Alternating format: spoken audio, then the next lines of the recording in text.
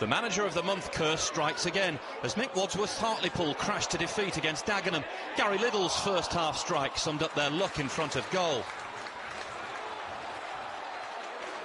The division's lowest scorers battle bravely and look to be holding on for a well-deserved point, but 4 minutes from the end they were celebrating a win that lifts them off the bottom. John Nurse supplying the cross for Gavin Tomlin, who flicked in his second of the season to end a run of 3 straight defeats.